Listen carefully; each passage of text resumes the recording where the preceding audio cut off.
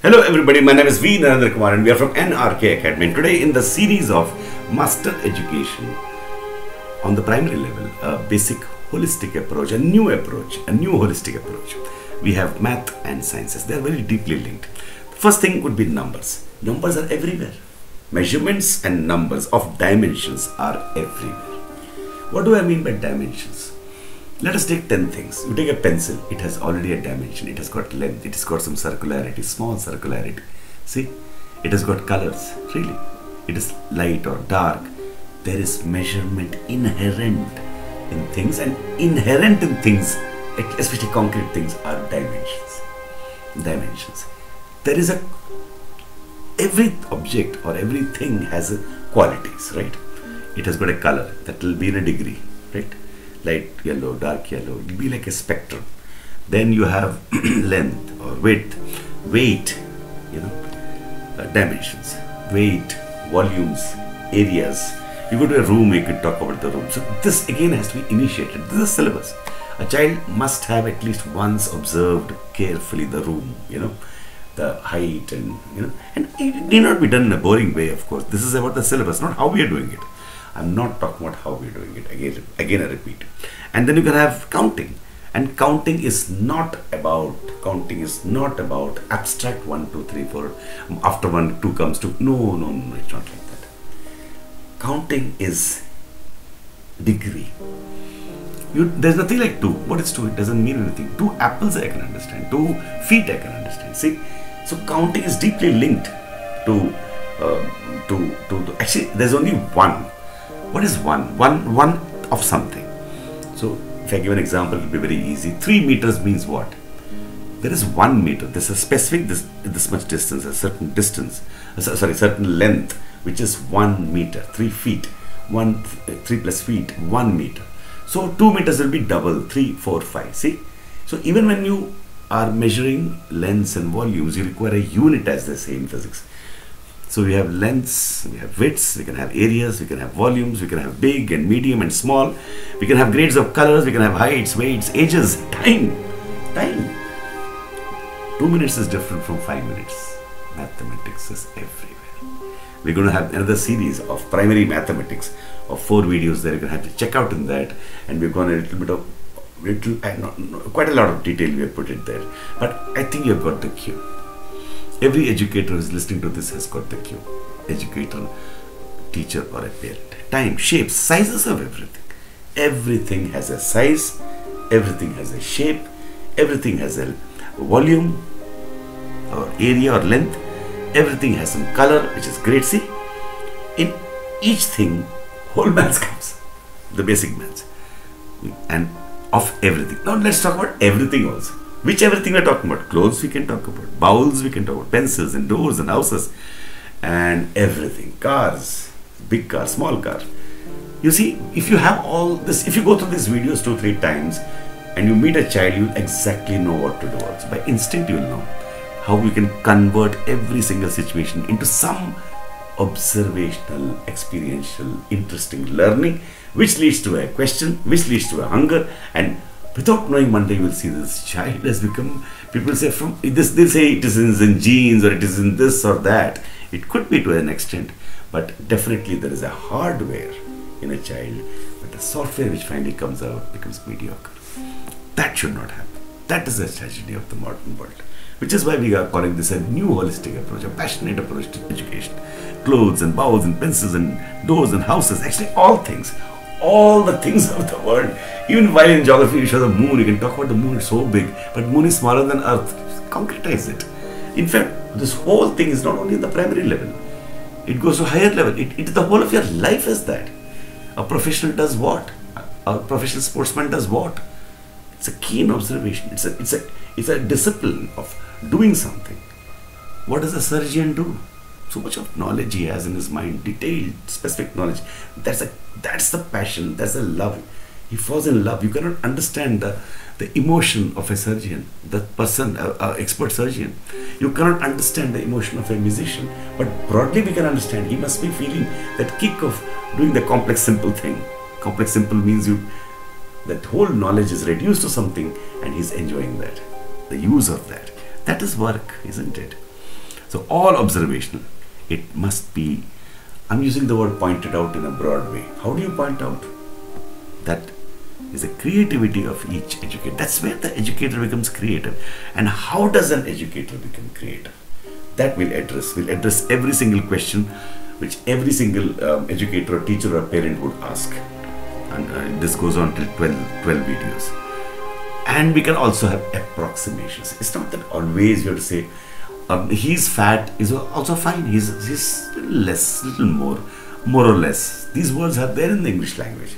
So approximation is also okay. Even approximately a room would be. My room is a nice small study room. So it has got 1, 2, 3, 4, 5, 6, 7, like 12 by 14. So 12 by 14. We all know 12 by 14 feet how much it is. So if I really measure it, might be 12 point something or 13. But approximation is very important. It gives a picture of comparative integration, differentiation, integration, more or less. These are very deep things. Third, phenomena around that are directly observable. We are coming to now sciences. What are the phenomena we observe? We observe light, mirrors, concave mirrors and convex mirrors. We actually observe concave mirrors and convex mirrors in the bike. But we go through the whole life never realizing that the bike's mirror is actually not a plane mirror. It isn't written there, it's written there also. Things appear nearer than they are.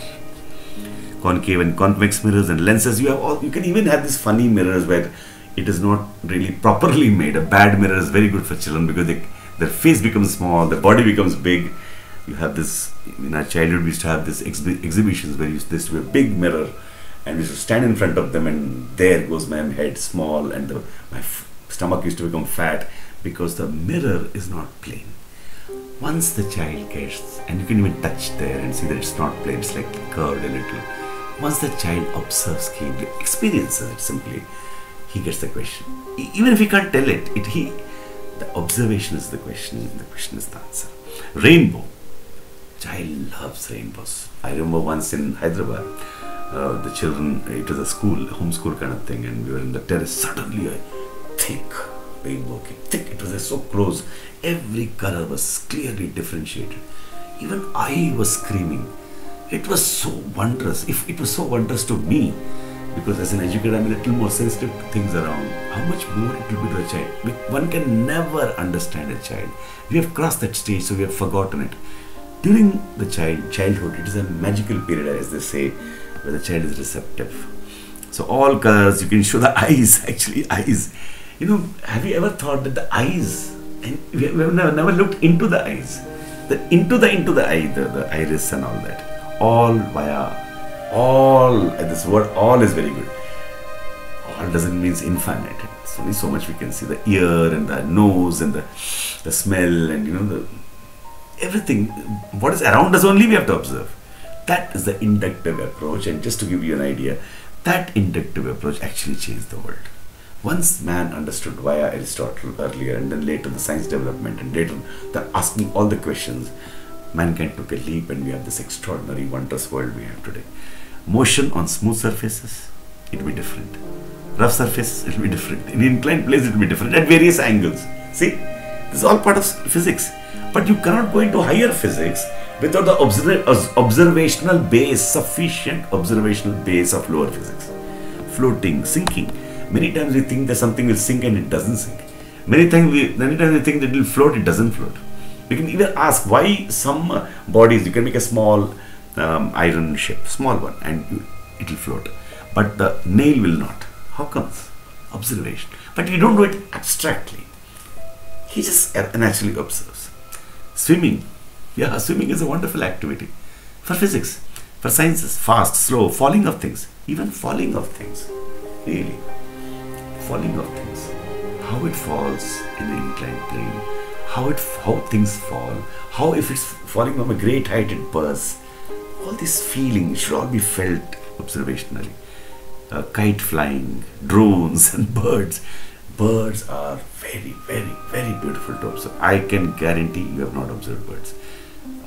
I mean, in terms of probability, I'm not telling everybody has not observed birds. But most of us go through life in such a busy way.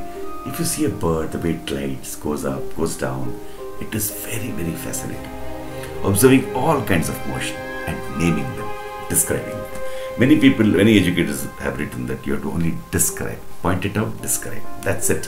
Feel at home with the universe, the earth and the world, everything. And observe deeply, keenly. A keen observation is the question. And that is the answer. And the hunger to know the answer. And naming them. Again, some more examples. Obviously, I cannot exhaust all the examples here. But remember, this is not infinite examples. Now, if you look at concrete, there are infinite examples. But if you can essentialize, if you can do a little bit of study of the sciences, you can very easily essentialize which observational base is needed to finally get the abstract concepts.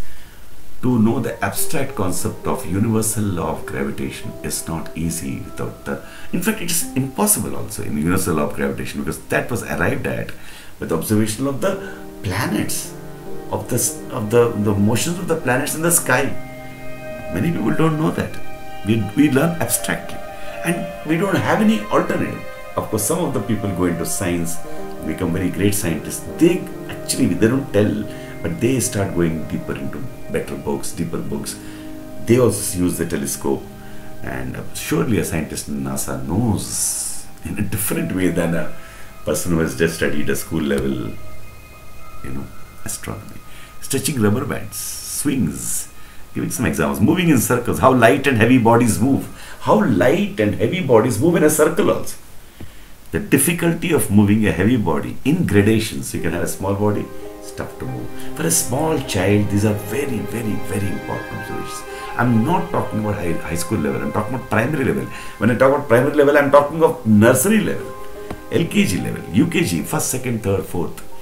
Motion of moon across the sky in the night. So you can take some pictures, or you can actually have a night out and see how the moon is moving in the sky. How many people know that the moon is moving in the sky? I didn't know until I grew up. One of the things which happened to me when I grew up is that I came to know these things, and sun via videos or directly. Videos are very useful, telescopes are very useful, and the selection of videos can be done very, very well. Then sound, pitch. Girls have different sound, boys have different sound, volume, quality of sound, quality. Let him observe that mother's sound is, we take this for granted. Some people might say, what is so great about these sounds? It is great because a mother, if you observe, it is a beauty in the mother's voice. You close your eyes and you can know the sound of the person. And a simple activity can be done also. Two things banging.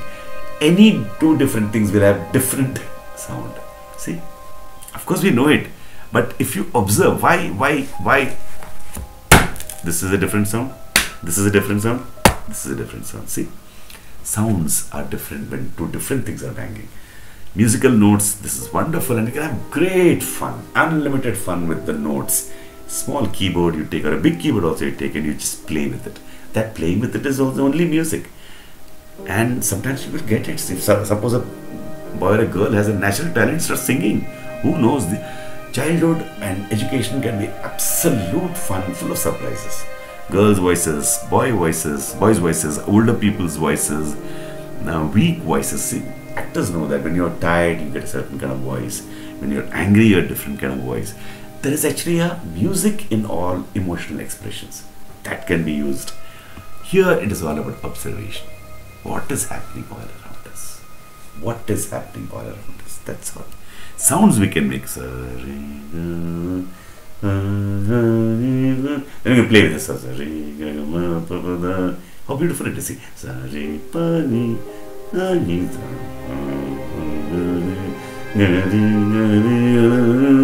It's almost classical. That is singing. How much fun children can have.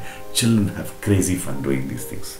Feelings and via observations. Pitch, volume, quality, mics, recordings, his own voices, all voices of people around, keen observations. And this is just a cue. You can add many, many more things here.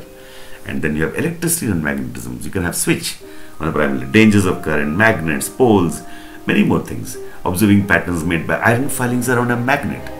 Things run by electricity. Fan is running by electricity. TV, AC, you can open the TV, you can open the fan and show him the motors and everything.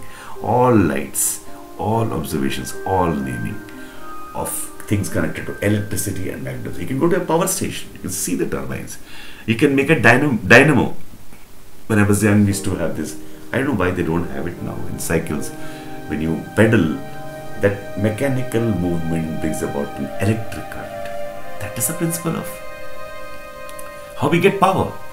Then touch, heat and chemistry. Hot, cold, rubbing hands, more rubbing, more heat. Hot, cold at various times of the year. Sun gives heat, heat is required for cooking.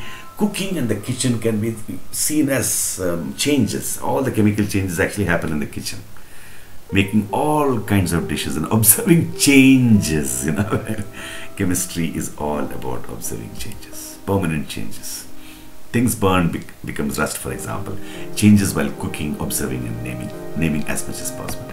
In biology, we have seeds becoming flowers. Biology is so fascinating. Oh my God. In fact, one wonderful thing to do with we have David Attenborough videos, things like that.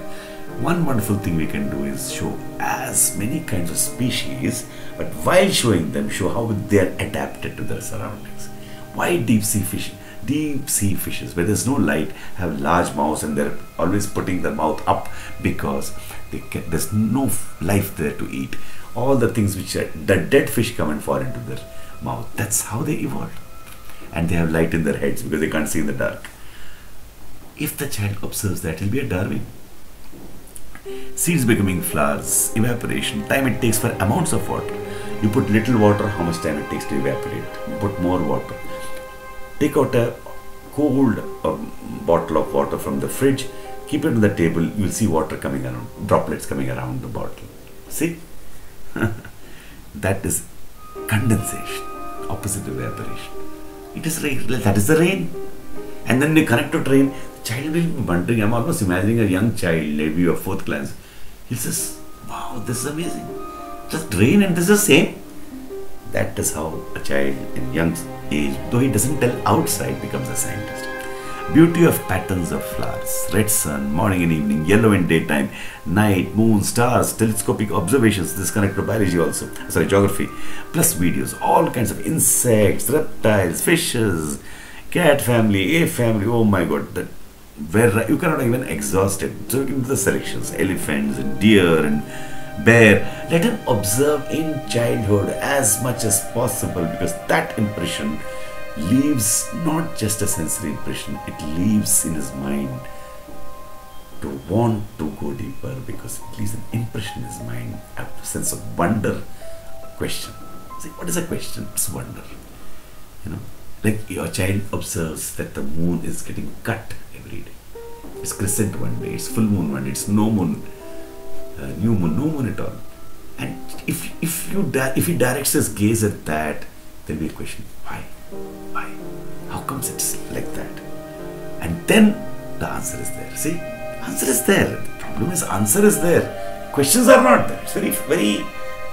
It might sound strange, but really that's the problem. We don't have the questions, and so I personally believe it's not a big deal.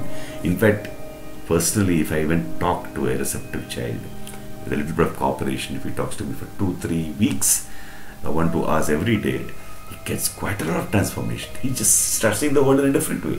That's what happened to me when I was a little late, but it happened. But people, 99% of people go through the whole life and that doesn't happen to them. That is a sadness. And that's why we have so much of mediocrity in the world, so much of stupidity on every level of society. Variety of humans also. Yeah. Africans look different, Koreans look different, Chinese look different. Why? First let them see that they are different. Then the question comes in their mind. And all parts of the body, inside, outside, with videos, mouth watering. Mouth is watering, taste, all kinds. Observing, breathing. I think by now you have got the sense. You can pause here. Now you have got the sense by now, if you've seen the videos from the beginning, that it is all around us. Education is all around us. But we require something that we'll address in the last. Observing, breathing. You just sit. Observe when you are tired, how the breath comes. This is the whole Anapanasati of Buddha. All kinds, heartbeat and wrist beats, videos of blood, heart, a bit of inside stomach. You can go take him to the hospital, you can see the x-rays. showing similar things in dogs and cats, lizards, caterpillar, butterfly, all kinds of plants, bushes, trees. What is the syllabus in biology in 11th and 12th? All this only. But they are taught in an abstract way, without a proper observational, experiential, wonder-struck base. Without that, if you learn the some higher abstract concepts, they will remain abstract. You will not know why you are learning. You will in fact curse everybody. Finally do a job in a very limited way, a compartmentalized way. We are life, feeling, feelings. So lives, just for fun, I've written that. We'll stop here. I think you got the cue about sciences and maths and physics and chemistry broadly, the what. Next we go into paint. Thank you so much.